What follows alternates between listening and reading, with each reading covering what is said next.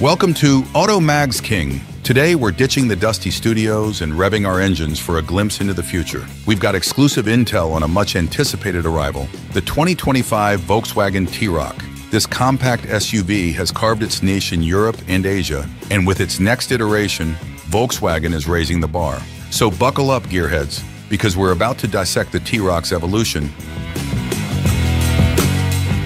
The T-Roc's swan song with a combustion engine. The whispers are true, the 2025 T-Roc will likely be Volkswagen's final hurrah for internal combustion engines. But what a way to go out. Our spy photos reveal a design inspired by its bigger brother, the Tiguan.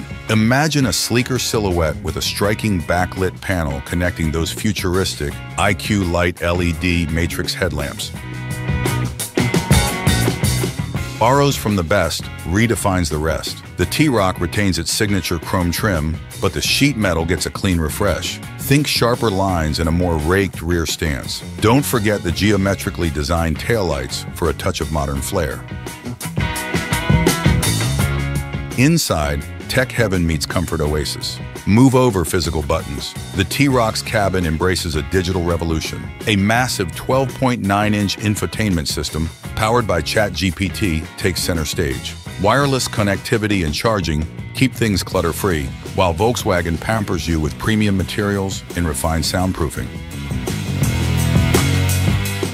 Powertrain options, a symphony of choices. Whispers suggest the T-Roc inherits the latest Golf's engine arsenal. Expect a range of 1.5-liter mild hybrids, punchy plug-in hybrids offering electric-only miles, and, for the mileage munchers, a couple of diesel options. We might even see a high-performance R variant return. The final lap, release date and competitors. The wait won't be long.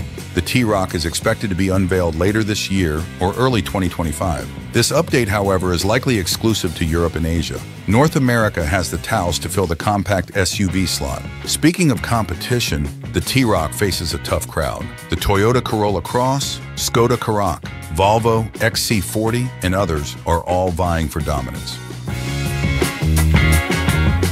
The big question, should the T-Roc come to North America? We've covered the what, the when, and the where.